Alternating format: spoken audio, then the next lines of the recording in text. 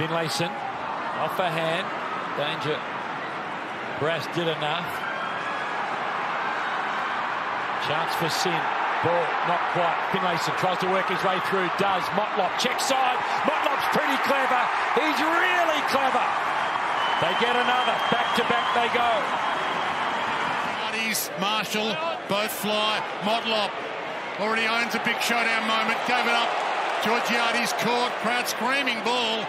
Back to the man, Motlop. Give him a stiff. He can hurt you. Put up in the tackle, released it to Boak. Now Butters just caresses a kick inside 50. Was looking for Amon. Heavy collision. Spills to Motlop. Steps around one and kicks a goal. The inside of the boot. Lysette. 2 Ds. Just Powell Pepper. Marshall. Half a chance. Can it become a goal? Motlop thinks so. He kicks. It's through. That would have been pretty special. Oh, Barris took on 2. Ball leaks out for Motlop. Gets himself started. Oh, yes. And he rides it home. Yeah, the winner.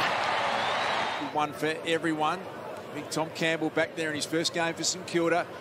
Sebros spirals it down the line, and that is a brilliant mark. You just feel like Stevie Motlop's going to do something special. If you don't know what Dermot's talking about, you can Google Max Walker's delivery strike.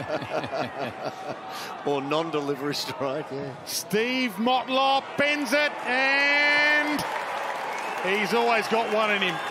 Good footy under their belt again and doing the things the right way. This is getting to be real. Motlop dropped in the marking contest. Squeezed it in by a coat of paint, and the margin out beyond 60. Reed almost missed his shoe, but it still found a teammate. Bounced its way nicely to Wanganeen.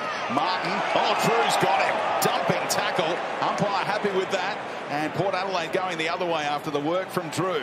Handball chain, Wines, ran his full measure and saw an opportunity presenting for Motlop. And Motlop turned down a teammate in the pocket to go for the set shot and makes no mistake.